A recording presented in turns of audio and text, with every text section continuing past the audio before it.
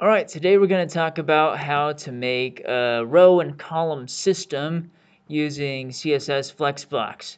So as you can see, we've got two columns here.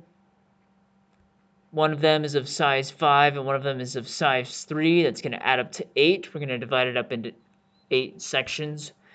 And then if we resize our page, it'll eventually stack the columns on top of each other. So let's go ahead and dive into it. First thing to notice is that we're going to have a row div outside of a column div. And even if we don't have like multiple columns, we're still going to put column divs in there.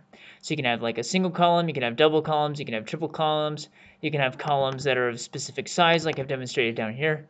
Let's get into it. So make a new REPL, call it Flex System. It's a system, using Flexbox to create rows and columns.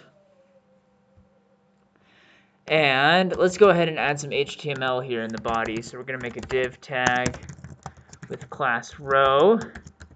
And then for now, let's make 2 other div tags with class COL for column. We'll just say text1 and then copy and paste and text2 for the other one. Now in our CSS, we're going to be using CSS classes for all of this. That way, anywhere we need a row, we can add class row, and anywhere we need a column, we can add class column. So we'll do dot row, and then we need to have display flex and flex direction row. And we're also going to have flex wrap. That means if we end up, if our columns end up getting too big, they're going to wrap to the next line instead of just overflowing off the page. And let's go ahead and add a column class, COL.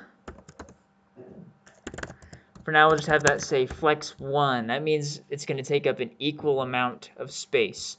So like in this picture, 2 columns are going to take up 50%, 3 columns are going to take up 33%, etc.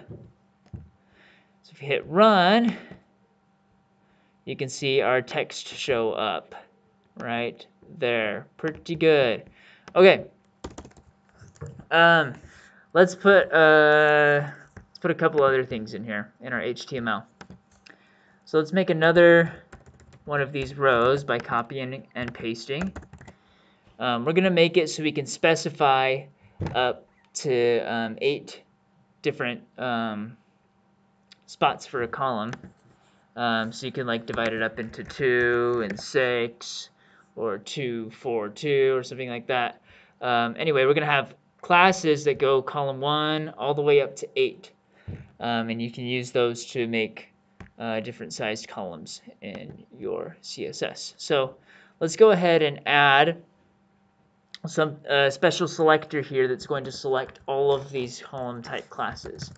So you add square brackets and then you type in class asterisk equals COL. And this means any element with a class that contains COL in it is going to be affected with this. So we're going to give it a border just so we can see them. And then we're going to say width 100% by default. And then we're also going to say box sizing border box. That means that the border is going to be included in this 100%. Otherwise, it would be like 100% plus a pixel.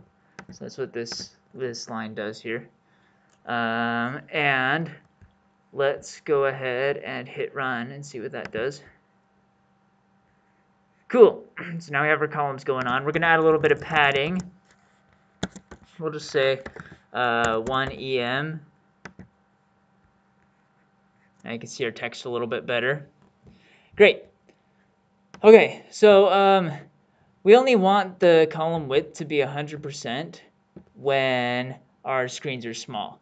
So when our screens are big, we're going to actually want them to be columns, So we're going to add what's called a media query. You do @media, we'll say screen, and min width 600 pixels. So for screens bigger than 600 pixels, we're going to have our equidistant columns be flex 1, and then we're going to have column 1 be width 12.5%, col 2 be width 25%, and we're going to copy and paste this and then just change the values along the way. I'm even going to put these all on one line so you can see it better. This is not something you typically do style-wise, but in this case I think it's okay since all of these classes are very closely related to one another. Let's just go ahead and get rid of these.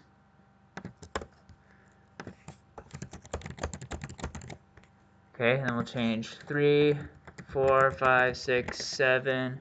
Need one more to have 8. Whoops.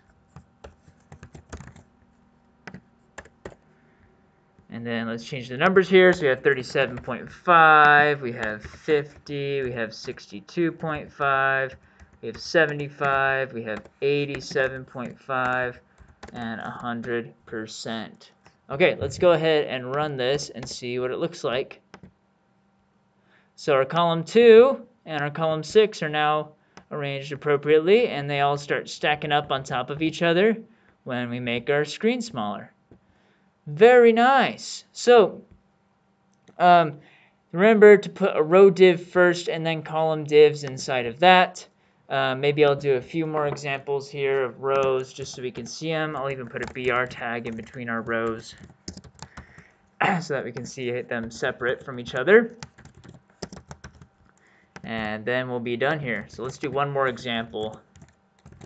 Let's say we have column 2, column 3, and then COL. Let's see what that happens, if that breaks our code or not.